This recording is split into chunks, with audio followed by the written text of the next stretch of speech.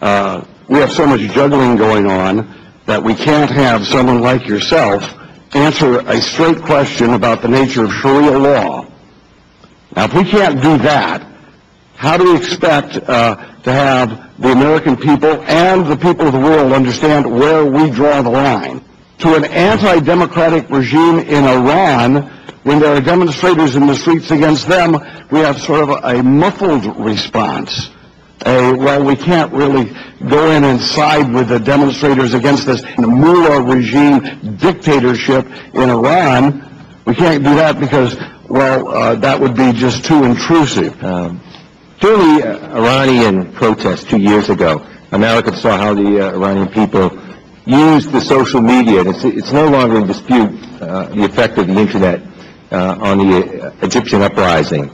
And you know, they use Twitter, Facebook, texting, YouTube to gain a following in the country, and in fact, with admiration in much of the world in the process. However, many American people were shocked to know years ago that the Iranians were using the social media, to monitor protests and to down opposition leaders. And even worse, we discovered that companies, as was mentioned by Congressman Smith, with the presence in the United States, were helping the Iranian regime exploit technology and turn innovation into violence.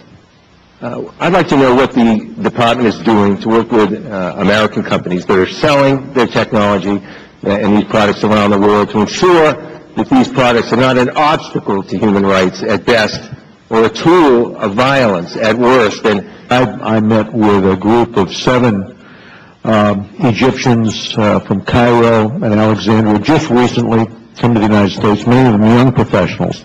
And I asked them to give me their opinions on what needs to be done. And I'm just going to share with you sort of their list from the front lines. And the first observation they make is they shared with me that we need strict implementation of international human rights laws in this country, and that there should be some discussion of this in the United States. A guarantee of basic freedoms by holding accountable those who violate international human rights laws. The second thing they see missing from the discussion